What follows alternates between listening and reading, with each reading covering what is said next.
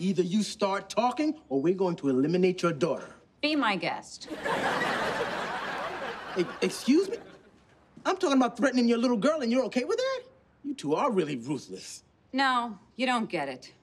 Amy isn't our... Danielle, quiet. But, Mitch, maybe it's time... I said quiet. Please, I think that we need to tell them. No, I'm afraid whatever they're gonna do to us is nothing compared to what the mask will do. Okay, you two aren't making any sense. Look, we're gonna go to prison anyway. Maybe they can protect us. From who? From Amy! Okay, I get that teenagers can be a little obnoxious sometimes, but are you really afraid of your own daughter? Amy's not our daughter. She's a monster. We work for her. Amy is the mask. Are you two so pathetic that you would sell out your own daughter to save yourself? She's not our daughter. She's 26 years old. She has been in charge of this cell since the beginning. All right, you know what? I've heard enough of this. I haven't. I think they might be telling the truth. Keep talking, you two. I'm so sorry, Amy. Honestly, I had no idea.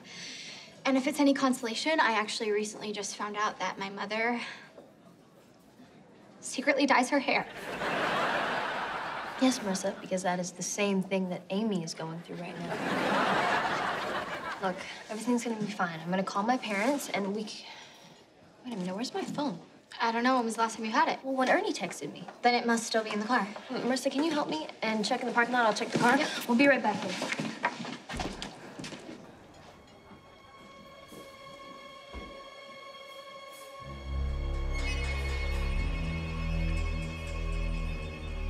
The bishops are in custody. Safe to break the news to Amy.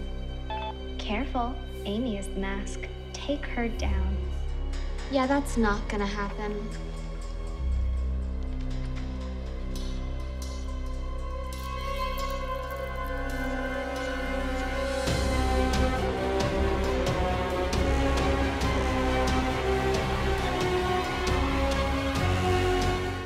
For more like this, tune into Disney Channel. Meanwhile, click or tap to subscribe.